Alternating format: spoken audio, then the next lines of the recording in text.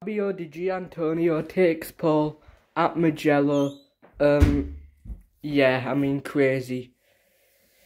He will start from first, obviously. His maiden pole position, it's Marco Bezzecchi and Luca Marini, 2 and 3 for Mooney VR46. Fourth is Joan Zarco, then Bagnaia and, Quartararo.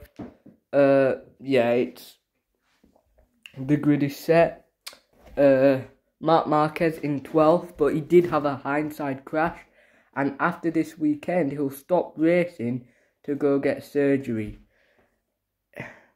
I'm not going to talk about it too much. I might make a video another time. But yeah, Fabio Di Giannantonio takes pole at Mugello. Will he be able to get a win for Grassini? I mean, it's crazy. His teammate, Ane Bastianini, who has had 3 wins this season, is in 10th place.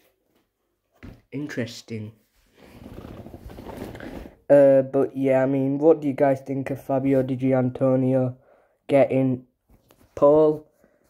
Hopefully, I mean, my favourite ride is Fabio, if you guys didn't know. So P6, I'll take it, you know. This weekend, Yamaha look slow, so P6, for him to get it, it's good in my opinion.